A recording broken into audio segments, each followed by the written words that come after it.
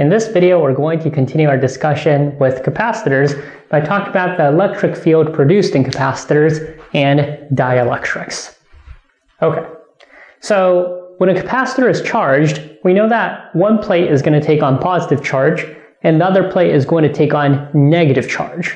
As it turns out, there is an electric field that is produced between these capacitor plates, and these electric fields is uniform. So the capacitor produces a uniform electric field. Now, what we mean by uniform is that the magnitude and the direction of the electric field between the capacitor plates is the same. It's constant. And if you recall, electric fields point away from positive charges and towards negative charges. So here, the arrows I'm drawing in represents the electric field of the capacitor. And you can see how it's uniform. It's all pointing down, and the plate on the top and the bottom, the charge is uniformly distributed, so the magnitude of this electric field is also the same. Now, as for how strong this electric field is, there's an equation you can use to calculate that. It is V equals ED. So here, V is the voltage across the capacitor plates. So of course, the greater the voltage, the greater the potential difference, the stronger the electric field that is produced. D is the distance between the plates. So D, distance between the plates.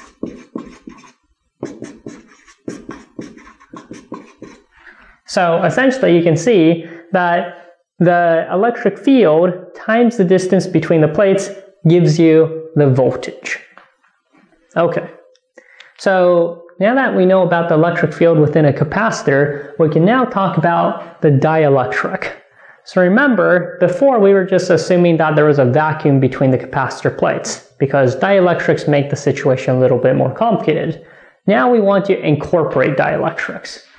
Dielectrics are insulating materials that are polarizable.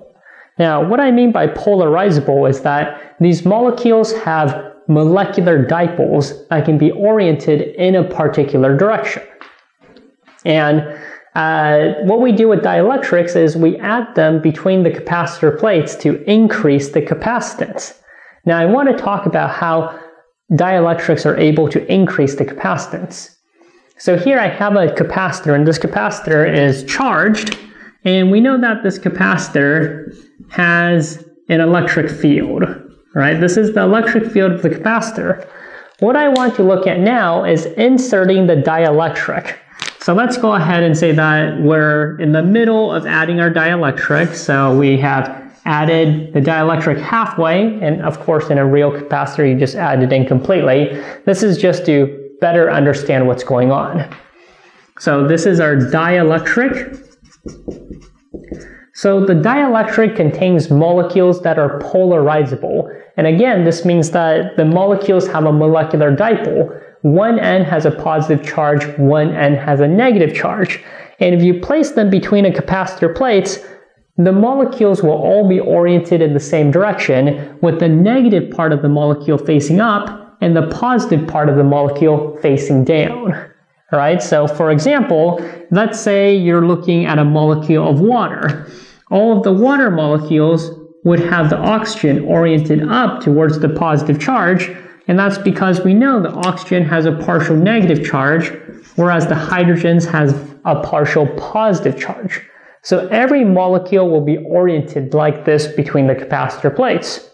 And what's significant about this is, since the dielectric, these molecules have a molecular dipole, they also have a charge separation, and also they have a very weak electric field of their own. Right? This is essentially a very small electric field produced by the molecule. But when you have a dielectric where you have a lot of this molecule, then all of these molecular dipoles are going to be able to produce a lot of these small electric fields. And electric fields, they point from positive to negative. So essentially the dielectric is going to add in an electric field that is in the opposite direction of the capacitor.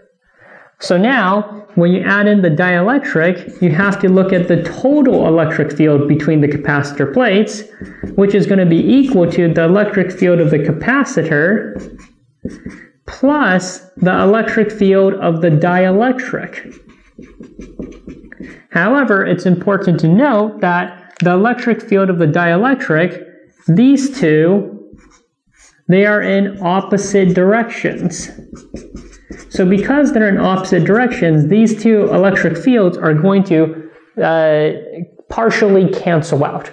They don't completely cancel out because the electric field of the capacitor is greater than the electric field of the dielectric, right? But since it partially cancels out, the main result of this is that addition of a dielectric reduces the total electric field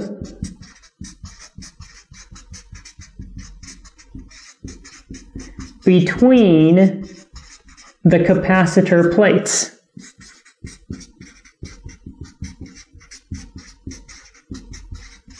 And what's important about this is if you weaken the total electric field between the capacitor plates, well, by this equation, V equals ED, that will lower the voltage across the capacitor plates.